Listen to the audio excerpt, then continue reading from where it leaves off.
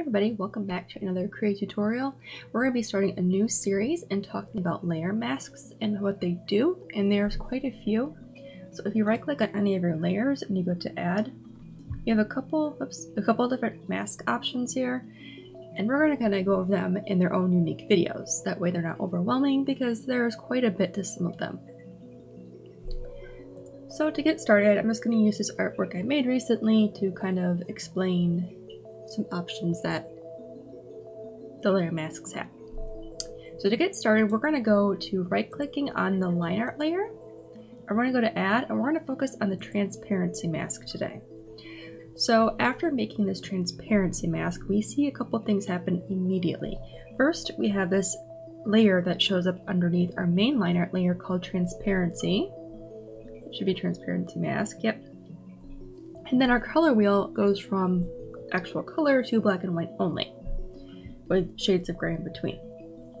So what we're doing here is we're creating a mask to hide things or to keep things. And I often use this when I have multiple characters in my artwork and I need to draw the whole figure. Then once I put them together, I need to hide certain parts of the figure, but I don't want to erase it and remove it completely. I want to just kind of like make it invisible. That way, if I need to make any alterations, I don't ruin that line art layer. So we can say, okay, so this artwork, I'm actually turn the color layer off so we can see. You can say, all right, we like all this, but for whatever reason, we want to hide part of the hair.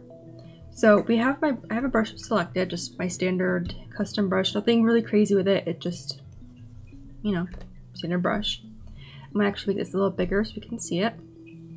I'm going to click on the transparency mask again, and right now it's at black. I'm going to leave it there. So you can see by painting with black, it sort of quote-unquote erases that line art, but not permanently. It's just hiding it under the transparency.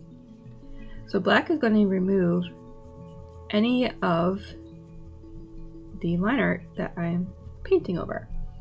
If I want to have that come back in, I can go to white. I'm gonna make this a little bigger, and I can just bring that back in. So that is how you can remove and add all that. Now if you use the eraser tool, it's gonna act like the black here and just hide it, but you can still bring it back with the brush tool on a white setting. I'm just gonna undo all this, hide that layer again. So what happens when you use a gray? So something interesting happens. It doesn't completely remove it or hide it or erase it. It sort of makes a gradient here, like it's transparent. So if I were to have the color on, obviously the color wasn't perfect, and the lines are still there, but they're a little transparent now.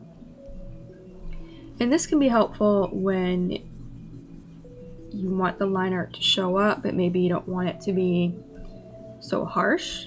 I know some artists like a softer line art. So that is a pretty neat way of doing that. So that way you can draw it in black, you can kind of play with the way that looks. So you can say, all right, I want this to be black, but not super black. I want it to be gray. You can do that without actually ruining the original line art layer. So if I go to turn off the transparency mask, it's still a solid black. It's still just fine. There's nothing missing out of it. But if I want to bring that gray back in, I can go ahead and do that. Now another thing you can do is if you go ahead and you give a sort of transparent faded look to your line art or whatever it is you're using a transparency layer with, you can go ahead and blend that too. I'm going to actually zoom in so you can see this a little better. You can see right here how sharp this edge is between the black and the gray, the transparency. You can go ahead and blend that. So if you ever need a reason to have a soft blend with the transparency, you can get that with your blending tools.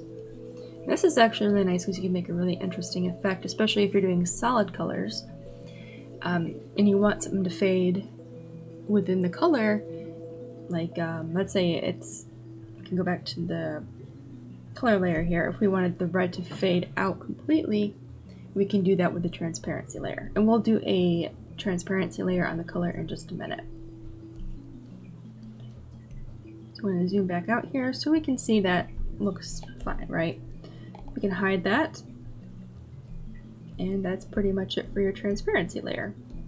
If you wanted to, you could convert this to a paint layer, but you kind of don't. I mean, then you can convert it to transparency again if you wanted to. You know, you don't need to though.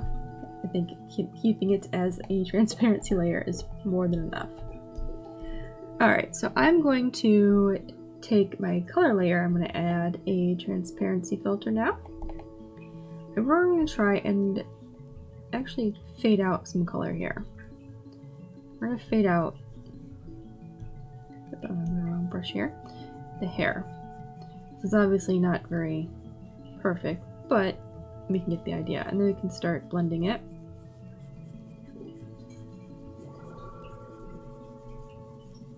You can see how I instantly make a really interesting gradient effect on her hair. Even though it's technically transparent, we don't want that, we actually want white. We can get a really interesting look right here. So that's something fun to do with color. Now just keep in mind that if you go to another layer underneath, use this turquoise, that might show up depending on, oops, it was white, how transparent that is. So even though it's not showing up as turquoise, you can see that it is making an impact on that slightly transparent hair part. Alright, and that's it for this tutorial. Hopefully you learned something. If you have any questions, let me know in the comments below, and I'll do my best to answer them. And I will see you in the next video about these masks.